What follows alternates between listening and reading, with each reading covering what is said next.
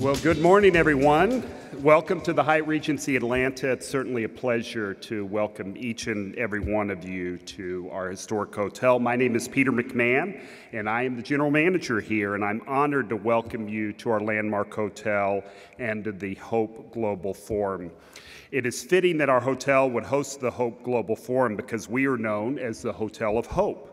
That is what Dr. Martin Luther King Jr. called us back in 1967 when we welcomed him in the civil rights movement while many others turned him away. In fact, all the hotels turned him away. In fact, Dr. King and the SCLC were one of our very first customers. He spoke in our Regency Ballroom, some of you met, which is our original ballroom, right across the hall, just a few months after we opened. And our hotel takes immense pride in being just a small part of his journey. Thank you. Over more than 50 years in business, in fact, opening in 1967, it has been our honor to be the home of Coretta Scott King, Dr. Bernice King, who you'll meet a little later today, Ambassador Andrew Young, Congressman John Lewis, Reverend Jesse Jackson, and many other leaders striving for social and economic justice. In fact, our hotel has a history of naming suites after our leaders, and we have Ambassador Andy Young has a suite named after him.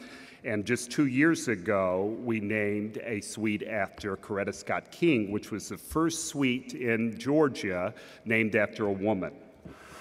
So if you think about the history of hotels, typically they're masculine in nature. They call them governors or presidentials, but we've named after our heroes. So with that history, it was perfect for us to host an event like the Hope Global Forum. I can tell you personally, I've gotten to know John Hope Bryant over the last few years, and I've become starstruck every time I'm around him. And I'm starstruck seeing all the speakers that are here today, and I'm so proud that many of the sponsors are customers of ours as well. So with so many important thought leaders, entrepreneurs, innovators working to create greater prosperity and opportunity for all, it's certainly a pleasure to be just a small part of that. So on behalf of almost 1,000 associates here at the Hyatt Regency Atlanta, I'd like to welcome you to this historic event and to what I think is the greatest city in America, Atlanta, Georgia, and thank each and every one of you for being our guests. God bless you all.